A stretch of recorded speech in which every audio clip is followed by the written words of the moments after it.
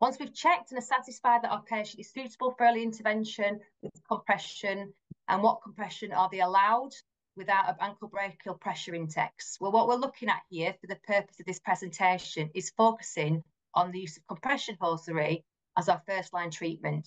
It comes in a range of levels from low to very high, and these levels are called classes. Internationally, there's 3 main specifications of compression use. We've got British, French, and German, which is also known as the European standard.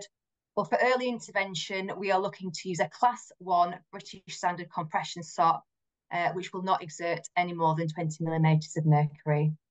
And I've just pointed out there which one that is on the slide. As a general practice nurse, I've likened the British class 1 stocking to a brown inhaler, using them as a preventer to stop attacks, for example, wounds and symptoms from developing.